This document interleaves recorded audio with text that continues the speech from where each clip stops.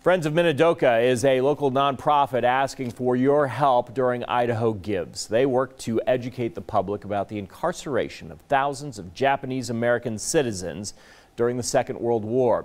Our Idaho News 6 reporter Alex Grant has more on how the organization will further its educational efforts through the Idaho Gives campaign. When people learn about World War II, they tend to discuss what happened overseas, as well as the economic boom and job creation here in the U.S. But many lessons fail to recognize the discrimination that the Japanese American population faced. It's not only a Japanese American story, it's a story for all of Americans and for people worldwide to learn from. And it's one of the most important examples of civil liberties violations in our nation's history. This is the 5th year Friends of Minidoka is participating in Idaho Gives. And this year, funding will go towards expanding educational options such as sponsored field trips. We have an educational curriculum component that will have 4 short films, also told through the firsthand stories of survivors, and study guides for each one of those short films. And that will be free online. So I grew up in Idaho. I'm of Japanese ancestry, and we just don't learn about this in our public schools. It took me going to college out of state to even learn about the incarceration, and I was so surprised to hear that it had happened here in my backyard in Idaho. In coordination with the Minidoka Historical Site, the goal is to provide a sobering experience.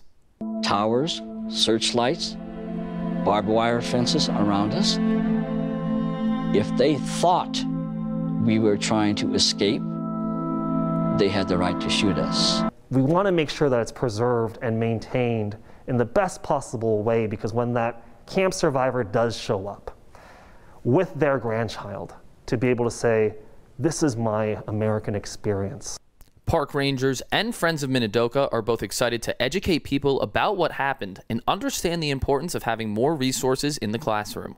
Knowing that we have projects in place, whether it's educational curriculum for both middle school onto high school level students, to be able to continue this learning outside of just coming to this site, but to be able to take that learning back into the classroom and vice versa. We recognize that teachers need the curriculum and need that support.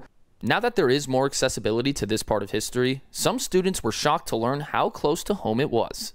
It almost feels hypocritical that we were off fighting, in World War II against the Nazis, against these people that were holding these people in these concentration camps against their will just because of their race. And we were doing that here while we were fighting it.